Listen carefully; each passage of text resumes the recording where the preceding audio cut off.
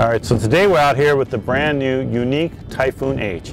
This is a revolutionary multi-rotor that is excellent for cinematographers or videographers out there. So let's take a look at some of the features. First off, you can see it has a compact design which makes it easy to get in and out of places.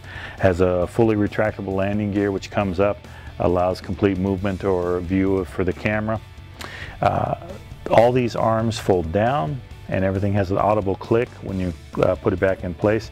The camera is capable of producing 4K video at 30 frames a second and 1080p at 120 frames a second, so it can really do some high-speed photography to slow down for nice slow motion. It comes with this fantastic ground station here. It has a 7-inch Android-powered tablet in the center, which gives you a complete view of what you see from the camera. All of the controls are clearly labeled, easy to get to. It has automatic takeoff and dynamic return to home. Now, the autonomous modes are what really separates this thing from a lot of other ones.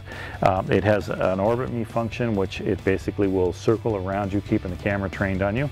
And in addition to that, it has a point of interest mode, which basically you can lock it onto something and it will give you that nice circular view of that thing from the air and film all the way around. So if you're looking for an aerial platform to put, to shoot videos from and have everything ready to go out of the box, this is the one you want, the Typhoon H from Yuneec.